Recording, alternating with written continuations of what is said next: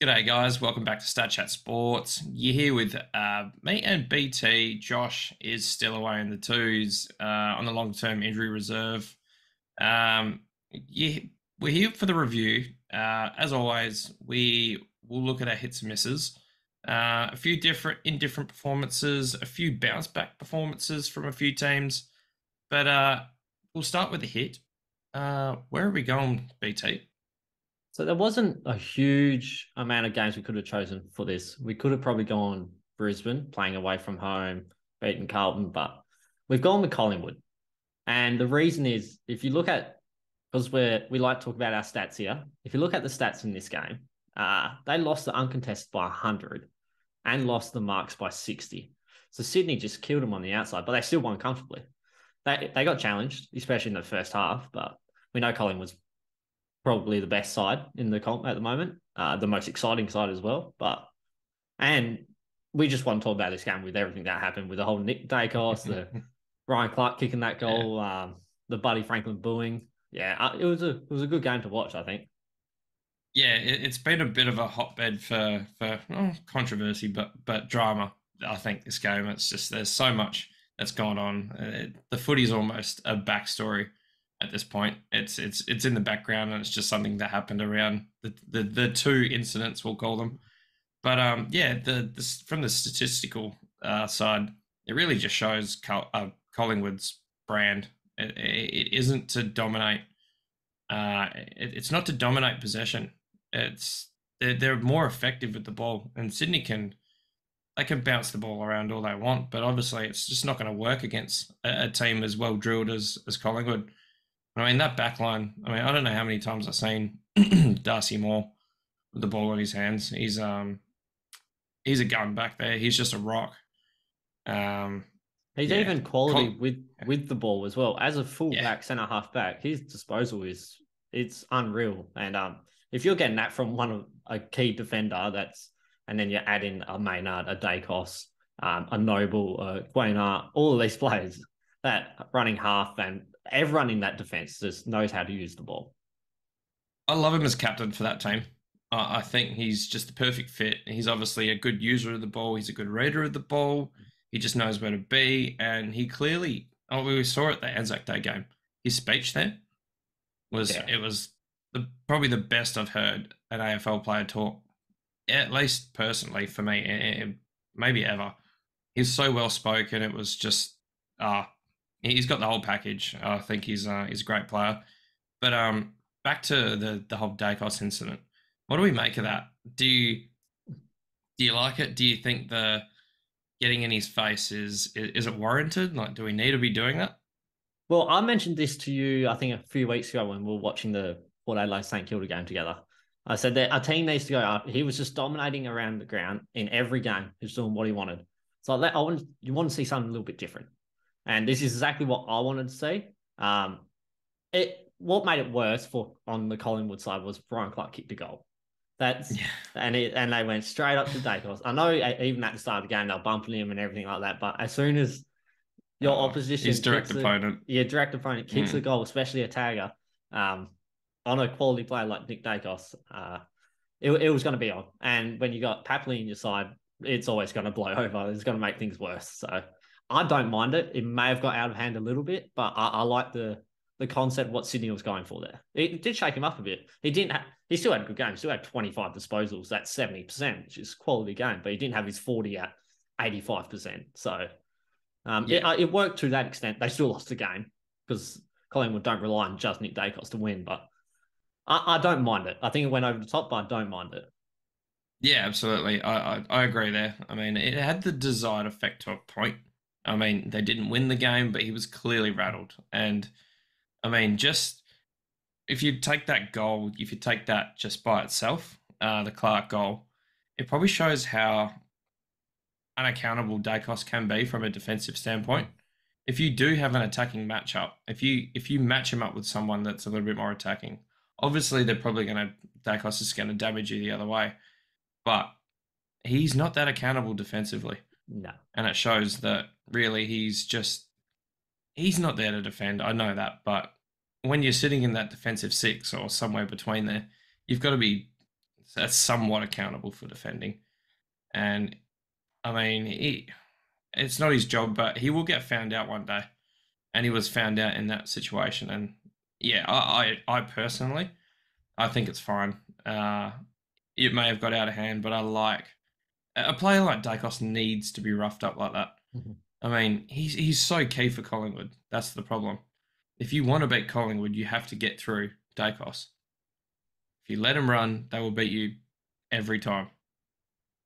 Yeah, exactly. He's arguably the best player in the competition as a 20-year-old. So he's just going to get better and better every game. So these think this actually may improve him even more. Coming off this, the well, tune into one of our later videos in the bold predictions. You might hear something about the Dacos brothers or so. So Oh, tune here we into go. that. But I yeah, love I that. didn't I mind it love at that. all. What do you make of the Yeah, Buddy Franklin bullying? I don't really get it. I don't understand it. I mean, I don't see the point. I think it's just a bit silly, to be honest. Yeah, I don't know what to say. I think it's just a bit fruitless and a bit silly. It's been, I don't know why they were bullying, but it's also been blown out of proportion all over social Yeah. media and everything. I don't understand what's the big deal about it. Players get booed. Look at Horn Francis. He's getting booed nearly every game and it's nothing to do. He's a second year Uh, player. oh, don't get me started on Yeah, that. I exactly. really don't understand that. That's just insane. So I don't understand. I don't think we really need to talk about that much more. But one other thing I want to talk about with this game is my check goal. How do you see that going in Goal of the the year. goal of the year? You Oh, reckon? jeez, it was good, wasn't it? Oh, it was. That was cool. I Yeah, there mean, seems some good angles from the crowd and stuff, and it looked even better from the angle from behind. so it's a really unique goal. I mean, yeah, you've got plenty of those snaps. You get, like, I mean, Ashcroft's goal from the round before. That was a great goal. Don't get me wrong, but Myercheck had no control of this ball at any point until the ball hit his foot, in which he Yeah. clearly planned. It wasn't accidental. He knew what he was trying to do, and that's the thing I love about this. He had zero control, but it was premeditated. Uh, Ashcroft had minimal control, I get, but his hands were still on the ball. Mm. They're two different kicks, in my That's opinion. the thing. Yeah. Yeah. See, I I personally like love. the Ashcroft one better. Personally, Okay. yeah.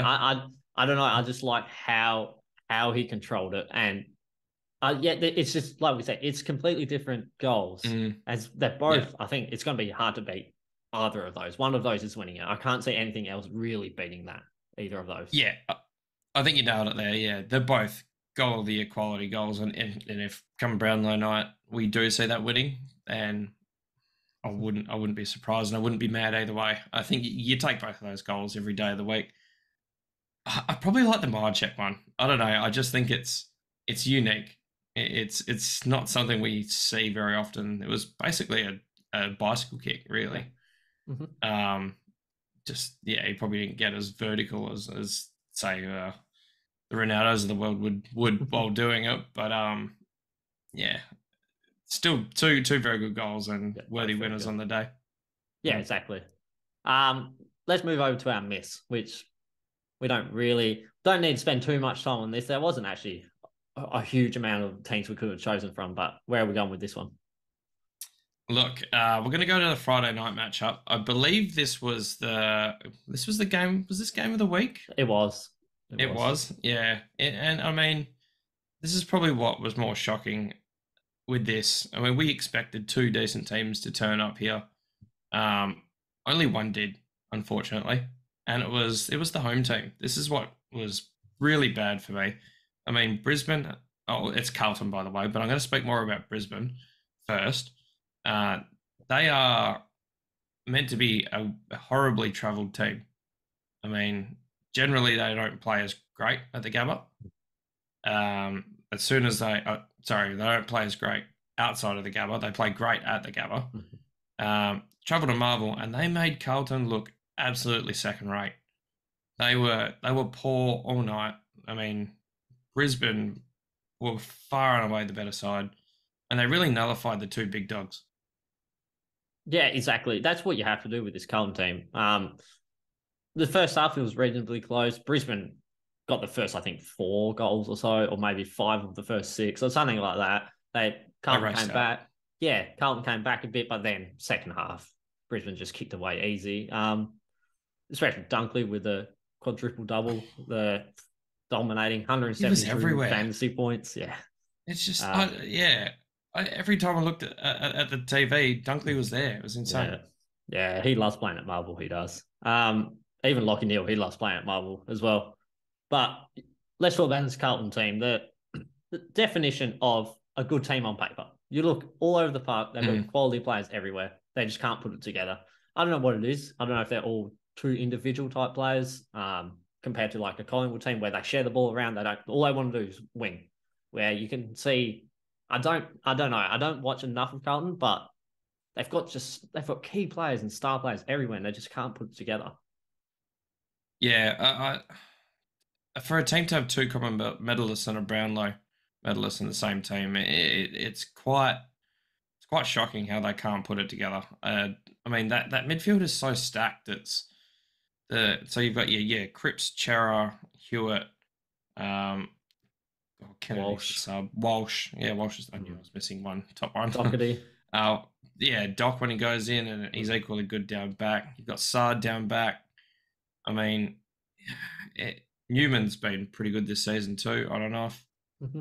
I mean it, this team is so much less than the sum of their parts. Like you talk about teams, say Collingwood. I mean, I wouldn't say there's that many star names in that team. There's a No. lot of good role players in that team that really make things happen. But maybe Carlton have too much star quality. Maybe that's their problem. I don't know.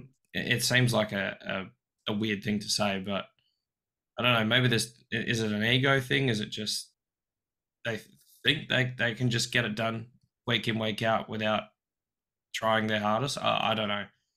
Um, Yeah, but it's hard to put a it, finger on it. It's just they've got these players there, but they're just not winning. yeah, I don't know if it's come down to more of the we can't keep saying it's come down to coaching. We can't say that. They've had that many different coaches over the last yeah, 10 years, and they've always had a good list on paper. yeah, They've always had that there, but they just can't put it together. But yeah, I don't know. I don't know where they go from here, honestly. yeah. Nah, Carlton. I mean, I was only saying to someone the other day. I was like, where does this club go? I mean, they've gone round in circles for years now. I mean, it's not all doom and gloom. They're still sitting in the top 8, but this is. I mean, it all comes back to probably a defensive injury crisis of sorts. I mean, they can never keep a fit defense, which is just, I don't know, it seems to be a problem that plagues them every season. But at some point, injuries, they can cruel your season every season, but not every year. But at some point, you've just got to get past that. And I mean, I think there's enough in this list to get past that right now. So yeah, I'm at a loss to explain why they're just constantly that bad. Yeah, I completely agree. Anyway, that's it for our hits and misses. Leave a comment below if you agree, if you thought a different team was a miss or a different team was a hit. Hit that like button, subscribe to the channel, and thanks for tuning in. Cheers.